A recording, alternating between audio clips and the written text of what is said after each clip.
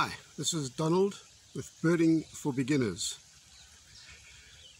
This is really for those who want to try out birding or have a great fascination for birds.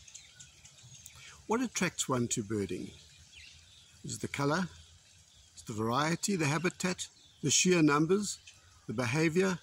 You can watch from inside your house or anywhere you like, or on holiday. Many people go on trips just to watch birds. You could photograph them. There are many different species you can identify. Some people go after numbers and see how many they can identify.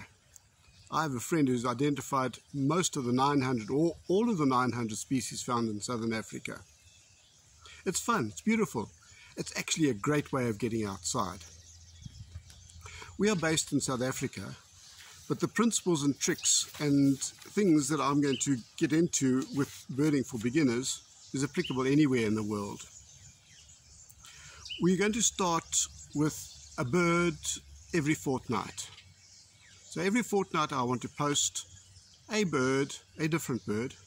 We will start with the sparrow. In South Africa it's the Cape sparrow. Then we'll do the common pigeon. Those are found internationally. Followed by our local guinea fowl. On alternate weeks, I will endeavour to give some insight on how to identify birds better. So this video is actually one of those alternatives, trying to explain what is going on. As I mentioned, 900 birds is quite a daunting task.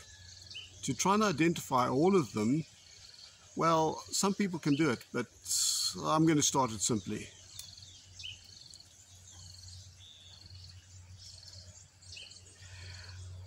I'll break it down into bite-sized chunks that you can see and remember.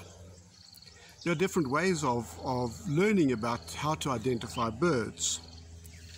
There are two common ways in South Africa that it's done. The one is following Mr. Newman in his Newman Guide to Birds in Southern Africa, and the other one is the Roberts Guide.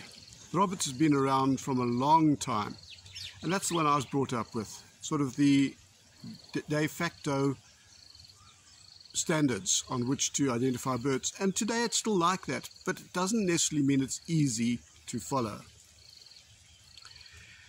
Most people start identifying birds by color, and a very good reason for that is they're pretty.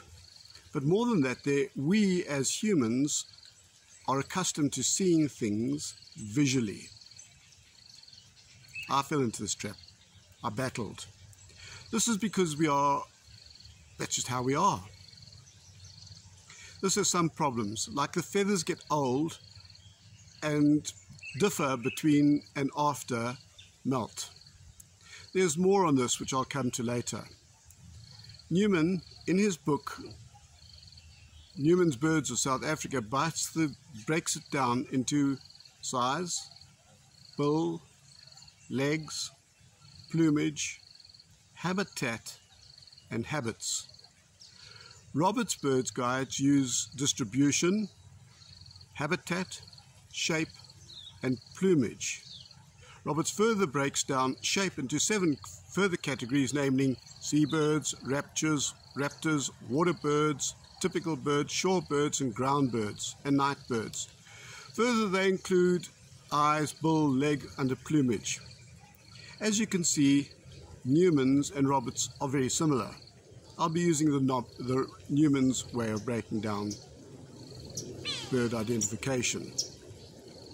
Here's a simple way of remembering it. Size, bill, legs, plumage, habitat, or SIBLPHH. And just for fun, we put a little poem to it. Silly Billy likes pulling Helen's hair. I hope you can remember that. Fortnightly, we will be looking at many of these aspects. We'll take them one at a time and see how we go.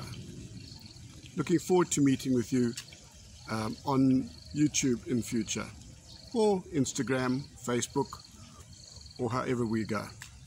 Bye.